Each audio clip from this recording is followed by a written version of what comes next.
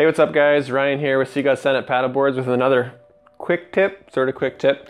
We're going to show you how your valve works and we're going to show you how to properly inflate your board to 20 psi. Okay guys, now I'm going to show you how your valve works and how to inflate your board. So this is your valve back here, it has a little cap on it. You want to make sure that's installed when your board's inflated. Helps keep all the dirt and mud and sand and water and that kind of stuff out of it. Underneath that you'll find a little pin. You can turn it a quarter turn, the pin will be down and that's for deflation. Turn another quarter turn and the pin will pop up. That means it's sealed and it's ready for inflation. This is the little end that comes with your pump. It's got this weird little fork shape on here. That goes inside here and it turns a quarter turn. Now it's locked in place. The other end here screws onto your pump.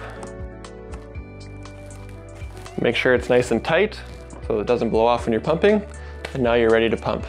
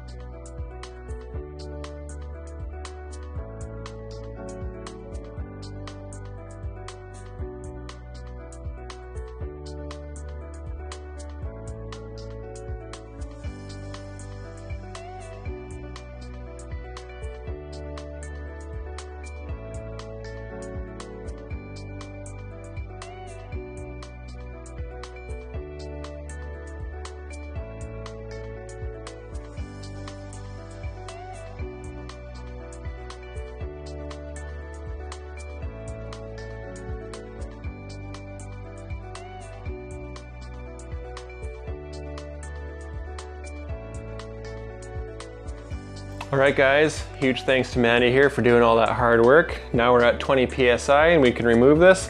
When you do remove this, it's going to make a little bit of a noise because the valve is being forced open by your pump right now. But if we left the pin in the right spot, it should be all good. There we go, 20 psi. Now we can put this cap back on